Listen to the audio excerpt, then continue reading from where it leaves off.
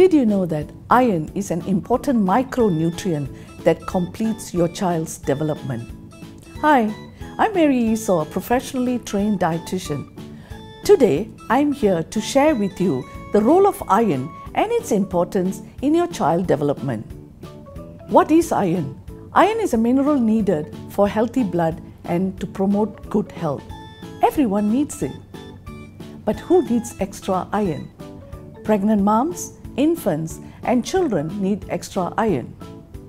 Infants and children need extra iron because they are growing, and as they grow, their blood supplies grow. Extra iron keeps their blood supplies healthy and grow properly. However, after 6 months, a baby's need for more iron. Adding iron-rich food when weaning is vital for brain development and growth.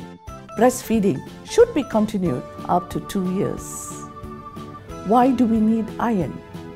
To prevent iron deficiency anemia.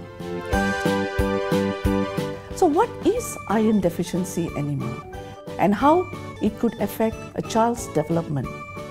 Find out more in my next video.